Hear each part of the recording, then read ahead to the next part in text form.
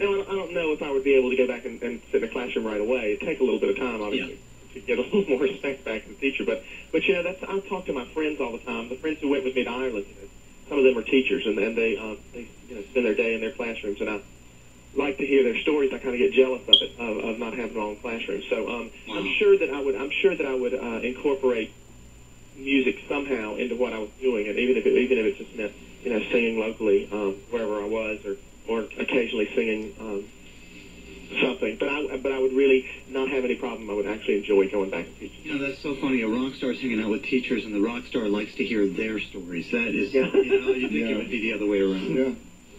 I'm sure they like hearing his, but hey. Well, my best friends are the people who don't care. I mean, literally, they don't ask about it because it's just like, well, he's got a different job now. So. I heard a celebrity say once, I can't remember who it was, but he said I've never cared much for the how did he put it? Adulation from complete strangers. He said if they don't, he said I care what my friends think and what my family thinks. Right. But the adulation of complete strangers has never been that big of an attraction to me. I think that the appreciation, I guess I don't like to use the word adulation, but the appreciation and the support I get from strangers is really, it is important to me. I think I don't know if I disagree. I think that's really amazing to me that I can go out on stage every night and I can see people I don't even know. And they're calling in and requesting the songs, and they're going out and buying the albums, and they're supporting the foundation that, that's so important to me. That is amazing to me. My friends, I really appreciate, because I'll go out on the street all the time, and strangers will come up and want to take a picture and an autograph, and that's great, and it means a lot. But when I go home, I kind of like to not have to do that. Right. I like to break. So my best friends are the ones who I just talk about, and they tell me how bad their day was, and they, don't really want to know about my show. I mean, they come to see it because they're supportive, but they don't really want to know about work. So that's a little different. It's kind of a break to me. And so those friends of mine or those people who I knew back in Raleigh, who were friends, but all they want to do is, can I get free tickets to the show, or show, I love your CD, blah, blah, blah, and they have my picture as their buddy icon on AOL. Those are the ones who I'm kind of like, Well, that's what's wrong with that statement, though, that this celebrity made, because, yes, they are strangers to you, but you're no stranger to them. Right. Yeah. Clay, I don't think there's anything more dangerous than a teen girl and her mother doing anything possible to meet their idol. What is the most over-the-top thing that a fan has done to meet you? I just found this out last night. We were in Houston, Texas, and I had a lady in the audience who, well, it's kind of a twofold story. I had a lady in the audience who had a sign up that said, Clay, I ate cat food to meet you, but lost. Oh. She had gone to a radio station and eaten cat food and lost.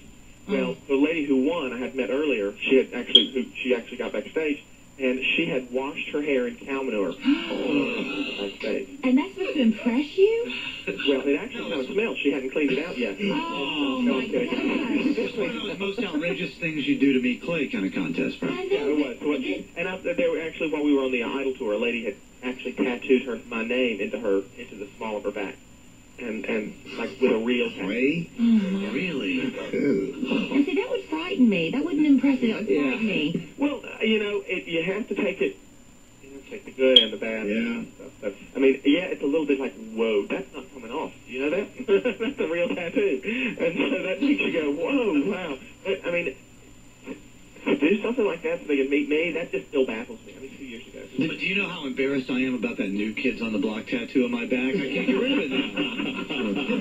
See, now it's retro. You're cool now. Oh, my God. Clay. You have a great laugh, especially when you're loopy and tired. I'm sure you're going to play it over and over. Oh, you know we will. Oh, well, yeah. Of course we will. Let's replace that one. That one. Hey, have a terrific show tonight, and I will have a stern talk with our program director and see what's going on with the songs. All right? Yes. Okay, sounds good. All right, Clay, thank you so much. Thank you, guys. Hit the hay. Okay. Clay Aiken.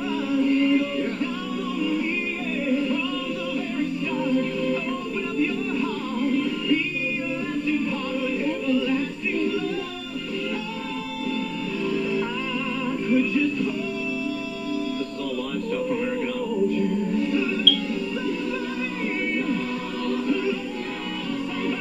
Rich, he's great, man. He is really good. He's got a good voice. You don't have to admit it, but he is. say he doesn't have a great voice. He's got an awesome voice. Yeah, he seems like a really nice guy. Okay, so there's Clay Aiken on the show with Kidd Kraddick in the morning. Not bad at all. How about that? The phone, we've got Clay Aiken. Hey, how are you? Hey, Clay! How are you? How's it going, man? Okay, it's late night for me, actually. I know. You're very, very nice to call. Thank you. Yeah, I think there was some confusion. I actually didn't hear about this until last night myself while I was in Houston. No confusion at all. We wanted to have you on, and here you are. What's the latest going on? Give us a quick synopsis of what's happening with you. Well, we're finishing up a tour. We're actually, I think we have 9 shows left after this. Okay. Ooh, 9 more. Then it's over. Then what? Yeah, then I'm going to take a little bit of time off. I'm going to go home. My brother's been in Marine boot camp all summer long. Wow. And he graduates tomorrow. Oh, wow. So he's going to be home for a little bit, so I'll take some time and go home. And then I have a book coming out in November, and then a Christmas album also in November. And, Shut up. You got a book? What kind of book? Well, it's one with pages and words. Yeah. And we... It's more of kind of a memoir of, it's a thank you to some people who helped me become who I am and get to this point in my life. And That's cool. Kind of some stories of, what I've learned from individual situations. It's been such a metamorphosis. Well said. To see you, involved. It's like a totally different person. You've How's he a totally different person if his personality stayed the same? He's gone from nerd to really cool guy, man. Oh, no, I haven't changed that either. With all due respect, I don't think he's become cool guy. At all. You don't think so? No. They put some gel in his hair. Yeah. But beyond that, I think he's just the same guy that auditioned on that day. I'm definitely still a dork, that's for sure. Well, You're just a richer one. hey, dorks of the world unite. Yeah. I mean, who's running all the companies? And it's all dorks. Well, it's on a radio show. Dorks. You got it. So when you finally get off the road, is there a particular spot in the world that you'd like to go to relax? I went to Ireland this summer for my vacation, but I'm not. Look how pale I am. I'm really pretty pasty. I don't tan or anything. So if I go to a tropical destination, I come back looking like a crap. Yeah, you and Kelly Raspberry would be great travel mates. Yeah. So I can't really go. My friends, I try to take some friends with me to Ireland, and I think they want to go to some place tropical next year. So I might have to give it a shot. But I'll be covered in sunscreen and wearing sweaters and everything. Do you go ahead and front the bill when you call your homies and ask them to go to Ireland? I have. Yeah, I did. Yeah. But That's cool of you. Well, I want people to go with me, so... Well, that's the thing. You get to the point where you're like, okay, I'm really rich, and none of you are, so I bye. go. Yeah. You want to go to Rio this summer? Are you picking up the tab this time? We only have a couple minutes with you, and we're going to let you go to bed, but you've got to do something for us. Okay. About 6 months ago, we talked to a guy on the phone. He's called into the show, and he sounded exactly like you. Now, he didn't know it until I told him that he sounded just like you. Yeah. Uh-huh. So we prank called another radio station and said, how would you like to interview Clay Aiken? Buddy of ours up in Atlanta. Yeah, he's a good friend, so we weren't being mean or anything. Okay. He used to work on our show, actually. So they talked to the guy and everything, and they were very suspicious, and they wouldn't put him on. Well, like you guys today, you didn't think it was me. Right. We thought they might be pranking us back, Clay. That's why. So what I'd like to do, Clay, is call them right now with the actual Clay Aiken on the phone and see if they'll believe us. Okay? Okay, we can try that. Stay with us. Do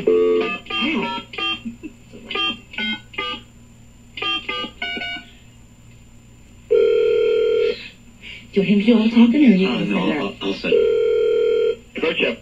Hey, Phil. Yeah. Hey, it's Kidd. How are you? What's going on? Hey, I got Clay Aiken on the line. Oh, I bet you do. Clay, say hi. Hey, how are you? Hang on a second for me. I'm going to talk to Jeff today. Oh, no, we want Bert. Yeah, no, we're on the air. Hang on. You never believe us. Like, whatever, Sure you do. Oh, he's so fired. Clay, you know what it's like to be the boy who cried wolf? Yeah, I imagine. Oh, you have nothing else to do, do you, Clay? You okay? Let's see if he goes for it. Clay, you have Give it a couple of minutes. you have a great laugh, Clay. I've heard that you've played it a few times. We have. Yeah, listen.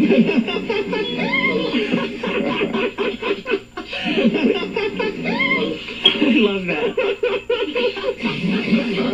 You're funny, We man. should just loop that, have him laughing at himself. You have a great laugh, especially when you're loopy and tired. I'm sure you're going to play it over and over. Oh, you know we will. Oh, well, yeah. Of course we will. Let's replace that one. That one. Hey, have a terrific show tonight. Sounds good. All right, Clay, thank you so much. Thank you, guys. Hit the hay. Okay.